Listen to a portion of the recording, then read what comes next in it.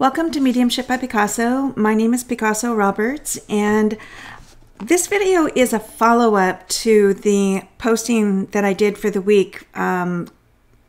It's just a card pull and spirit messages that I posted yesterday from the Washington Oaks Gardens. What a beautiful park that is. Really, really gorgeous. One of the things that I spoke about in that message was an excerpt from my book. Hang on a second. I have things sticking out of it. Is Walking the Way. A story of strength, courage, and my introduction to spirit. This is my first book, and I'm working on material for my second one now. It's one of those things where once you start the thought and the process of a book, it just sort of pours out, and I'm waiting for that thing to click. It's coming. I can feel it. But I want to go back to one of the subject matters was the connection, the mother connection. And I referred to this particular part of my book called Strange Love. It's in the book. It's called a sidestep. It's just a chapter or a place where I would put in a story or a specific writing. So I'm going to read that. My eyes are going to be down, so get over it. I can't do both.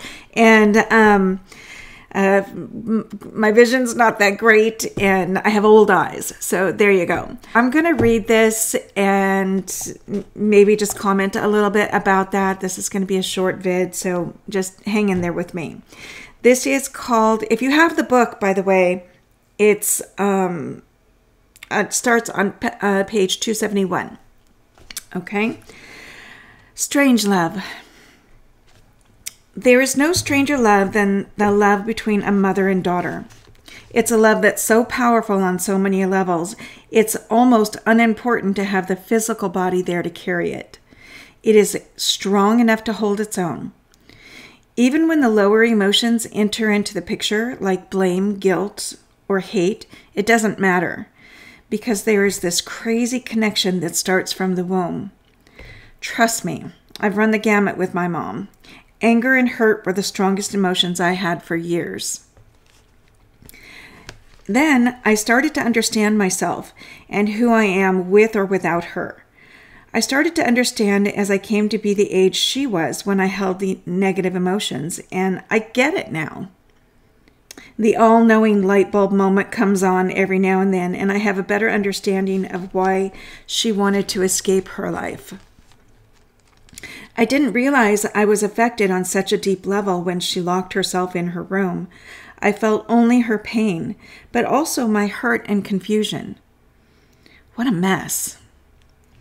Now that she is older, and I am older, and we both have gone through so much healing in our lives and in ourselves, I hope she feels the love she didn't get to feel when she was younger.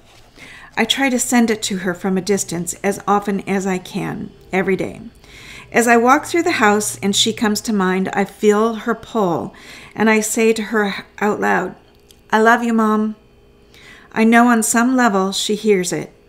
This past week I received confirmation.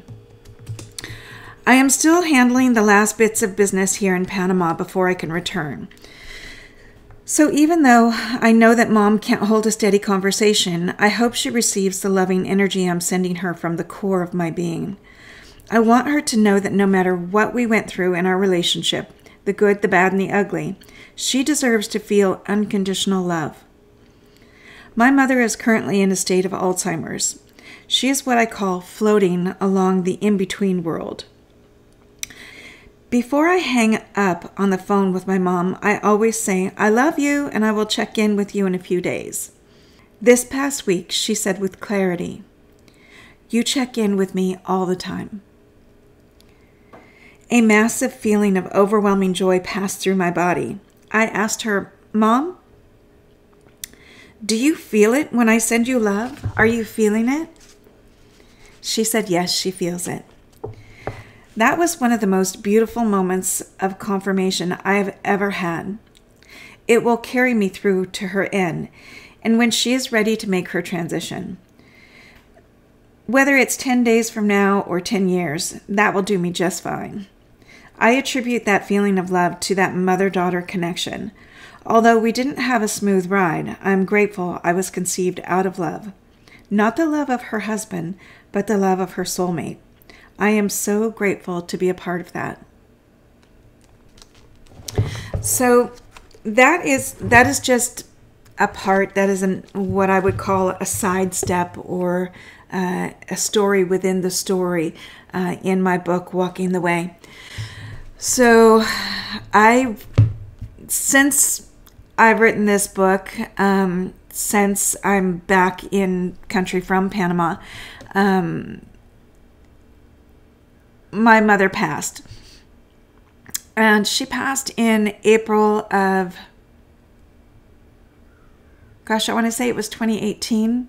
She and I had such a close connection, but our roles were reversed. So coming up, I was the one to make sure that she was okay, not she taking care of me and making sure I was okay.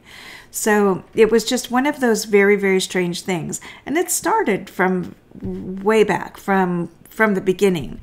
And I have a great respect for my mother's survival skills. She had a hard road and she made it. So kudos to her. But it was a little bit rough.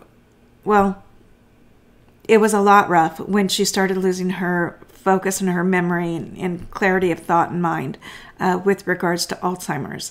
But she's on the other side now, and we are quite close now, and it's really beautiful.